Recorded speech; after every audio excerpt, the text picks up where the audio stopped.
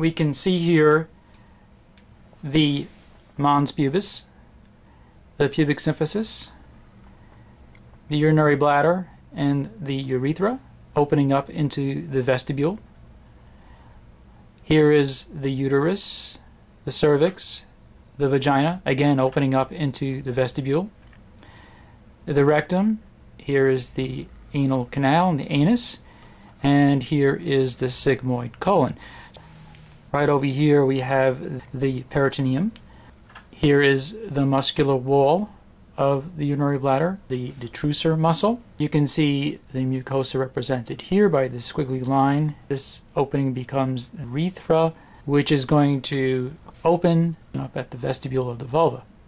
Take a closer look at the uterus.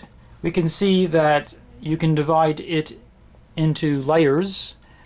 The outer layer is the perimetrium. The thick muscular wall of the uterus is the myometrium. The mucosal lining of the uterus is referred to as the endometrium. You can divide the uterus based on its shape. This dome-shaped part of the uterus is referred to as the fundus. Most of the rest of the uterus is simply referred to as the body of the uterus. And then right over here there is a cylindrical part. This is referred to as the cervix, and you can see the tip of the cervix extending into the vagina.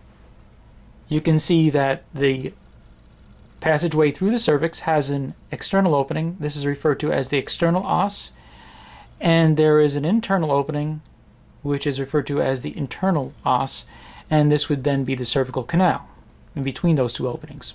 Right over here between the urinary bladder and the uterus, you have this pouch right over here, and this pouch is referred to as the vesico-uterine pouch. So again, that's right over here. That's the vesico-uterine pouch.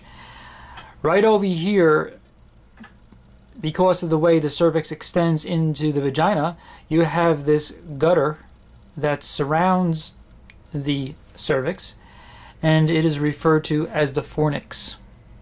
Finally, if we consider the relationship of the uterus to the rectum, which is posterior to the uterus, right over here, this is the deepest part of the abdominal pelvic cavity. This is referred to as the recto-uterine pouch.